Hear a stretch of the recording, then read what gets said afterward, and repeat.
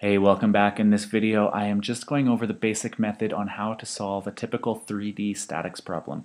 So in most 3D statics problems, we'll have some object like this green thing here that's attached to a wall or something. Generally the object will have some forces acting on it like this. And we'll be asked to usually find what are all of the reactions at the connection. So say if it's at point A, then we'll have a maximum of 6 reactions that can happen, where the first of the 3 reactions are the force reactions, so we have AX, AY, and AZ, and then the other 3 reactions are the moment or the couple reactions, so we'll have MAX, MAY, and MAZ. If this reaction is a fixed rigid connection, then it will be able to provide all 6 of these. But if it's something else, it will provide less. Like if this is a ball and socket connection, it will only provide the 3 force reactions and none of the couple reactions. Or if it's a hinge, it will be some combination of the 2 depending on which way the hinge axis lines up with. So to begin solving for this problem for the reactions at point A, then we need to have the sum of forces in the x, y, and z direction and the sum of moments about the x, y, and z axes. So to get the expressions for the sum of forces in the x, y, and z directions, it's pretty easy. For example, for the x direction, you just come and take the x component of every force that appears, including the applied forces and the connection, and just sum them up and set it to 0. And then we do the exact same thing for the sum of forces in the y direction, just taking the y component of all of the applied forces and the reaction. And then we do the exact same thing again for the z direction. Now, to get the 3 expressions that we need for the sum of moments about the x, y, and z axes, what we need to do is we'll come down here, and in one step we'll actually combine all 3 of these into one equation for the sum of moments about some point. Now, in these types of problems, that point that you pick is almost always going to be the connection that we're looking at. So in this case, we would do point A. Sometimes you might want to pick the origin, but in this case it's on the origin. The reason is when we come through, we need to sum, similarly how we summed up all of the x components for the sum of forces in the x direction and y components for sum of moments in the y direction. In this case, we're just going to sum all of the moments about A as they are. So when we look at this, we can see that there'll be 3 moments that are caused, if this is a rigid fixed connection, that are caused by the reaction. And there's also 3 other moments that would be caused about point A, and those are all the moments that are caused because of these forces. So if you recall, actually here, I should just write it. For when we have an applied force on an object, the moment about some point A, let's say A, would be equal to the position vector from that point A to where the line of action of the force passes through the object. So basically we're applying the force. And then we have the cross product and we cross it against the force itself. So knowing that, what we need to do is in this problem, we would just find out what all of these position vectors are.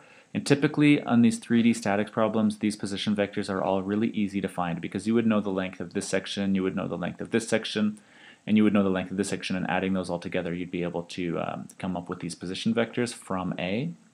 The reason I said earlier that it might be beneficial to do it from the origin is if for some reason the geometry, if we're doing it from the origin and we have these coordinates, then we'd be able just to use the coordinates themselves as the position vectors from the origin. So anyway, so this would be R1, this would be R2, and this would be R3. All right, so now, like I said, when we go here to find the sum of moments about point A, this will have actually built into it, because this is 3D, it'll have the x component, the y component, and the z component all built into it. So first we would have the sum of, moments about A would be, we just add up these 3 moments in here. So we have MAX plus MAY plus MAZ. The awesome thing about doing it solving for this, using the point, or solving for the moments about the point where your reaction is, or your connection is that we don't have to worry about including AX, AY, and AZ in the equation because the lines of actions of all these forces pass right through that point, and so they're not actually going to cause a moment about that point. So that's usually actually the reason why we would pick this location. And then, so that's 3 moments, and then there's 3 other moments that are being caused about the point A, and that's the one from force 1, force 2, and force 3, so we would just add in those moments using this method that we have up here, so it would just be R1 cross F1, and then R2 cross F2, and then plus R3, that's a 3, cross F3. Okay, and this is all going to be equal to 0 because this is in static equilibrium. Actually, I forgot to write it up here, but these two will also all be equal to 0 because this is all in static equilibrium.